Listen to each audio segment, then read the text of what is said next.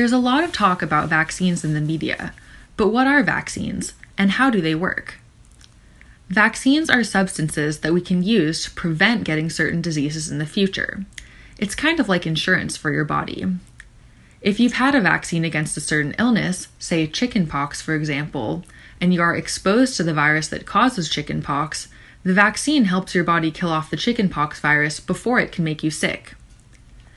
Because vaccines make certain diseases preventable, we have seen significant decreases and even elimination of vaccine-preventable diseases, which has saved millions of lives worldwide.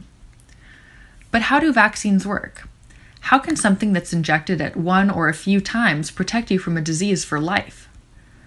First, let's talk about how your body normally fights infections. When a pathogen or disease-causing agent, like a bacterium or virus, attacks your body, it's the job of your immune system to fight it off and keep you healthy. The adaptive immune system is a part of your immune system that has a kind of memory. It can remember what pathogens have infected the body before, and it uses this memory to kill the pathogens it remembers more efficiently. For each pathogen that attacks your body, your adaptive immune system creates a protein called an antibody that specifically recognizes a part of the pathogen called an antigen.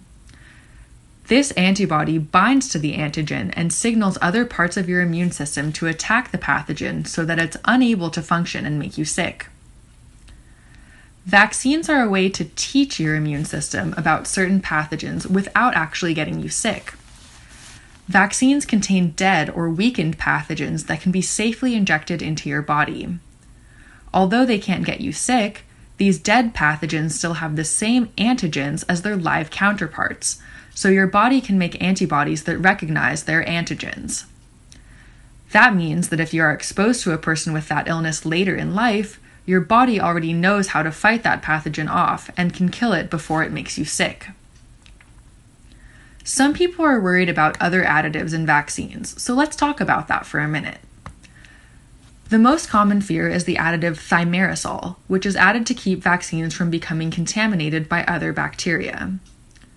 People are concerned that thimerosal contains mercury, which can be harmful to the body in high quantities. Methylmercury, the kind of mercury that we are exposed to when eating certain fishes, can be toxic to people in high quantities. But thimerosal contains ethylmercury, a different compound that's cleared from the body much more rapidly, making it much less toxic, and is harmless to humans in the amount given in the vaccine. In any event, no vaccines given to children contain thimerosal, and there are formulas for all adult vaccines that do not contain thimerosal either. It's important to vaccinate yourself and those you care about, not just for your own health, but also for the health of those around you.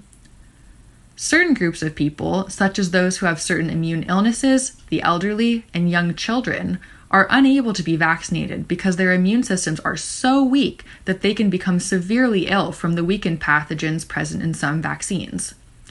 These people, who are immunocompromised, rely on other people being vaccinated to stop the spread of deadly diseases. This is called herd immunity.